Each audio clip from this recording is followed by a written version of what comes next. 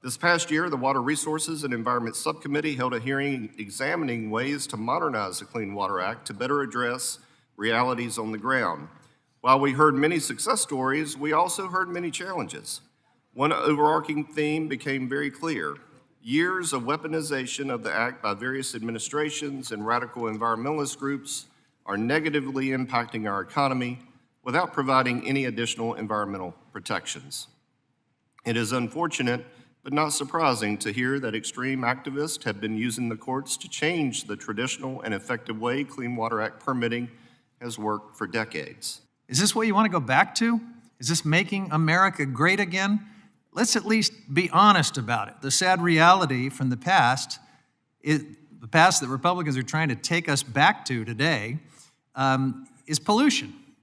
Really terrible pollution, and that's why it's disingenuous to refer to this legislation as, quote, the Creating Confidence in Clean Water Permitting Act. In reality, it does the opposite. So let's stop the euphemisms, the gaslighting, let's be honest. Mr. Huffman, you have an amendment. Thank you, Mr. Chairman. I have an amendment at the desk. Please designate. An amendment to the amendment in the nature of a substitute to H.R. 7023, offered by Mr. Huffman of California, number 76. Without objection, the amendment will be considered as read. Mr. Huffman, 5 minutes. Thank you, Mr. Chairman. In the aftermath of the Sackett decision, the Supreme Court severely limited the Clean Water Act's ability to protect tributaries and headwaters, and because of this, at this very moment, Congress should be trying to move legislation that builds and protects the Clean Water Act, giving EPA new tools, further tools to hold polluting industries accountable, safeguarding the power of states and tribes to protect sensitive ecological areas, emboldening communities to have an active role in the permitting process for projects that will impact their livelihoods, their health, their drinking water. Sadly, this is not what we're doing today. In fact, House Republicans are doing the opposite.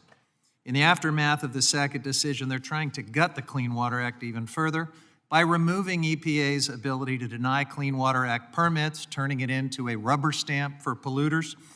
They're removing NEPA and ESA protections, as well as state consultation. And further, Republicans are trying to eliminate judicial review, making it virtually impossible for a community to challenge a project after it's been hastily approved through this new permitting process. The reality is the bills before us today will accomplish one thing: to let polluting industries more easily pollute. And look, I'm wishing Mr. Garrett Graves a happy birthday today, but giving a big gift to polluting industries is not the right way to celebrate his birthday. I fear that we have forgotten why we came together in a bipartisan way to pass the original Clean Water Act. The purpose of that law was to protect communities and the environment. Just 50 years ago, we had lakes and streams that you couldn't wade in, much less fish in. We had rivers that would catch fire and we couldn't put them out. But let's stop the euphemisms, the gaslighting, let's be honest. And that's what my amendment does. It would simply change the text and title of the legislation to accurately reflect what it does. First and foremost, it changes the title of the bill to the Dirty Water Permitting Act. Let's just be honest about what's going on here. The title is more transparent. It paints a better picture of the bill because it doesn't ensure certainty or clean water. Let's not lie about it. Further, the amendment would change the section titles, including replacing the language reducing permitting uncertainty with more accurate language, expanding dirty water permitting, and replacing judicial review timeline clarity with accurate language, promoting the pollution of our waterways by restricting judicial review. Look, what you're doing with this legislation is obvious. You can't hide it by gaslighting or euphemisms or anything else, by silencing community voices, amplifying the ability of polluters to build projects that are going to wreck our waterways. This bill will endanger our environment, public health, and safety. The intent is clear. My amendment simply corrects any mischaracterizations in this bill to make it more honest. I respectfully request your support for this amendment and yield back.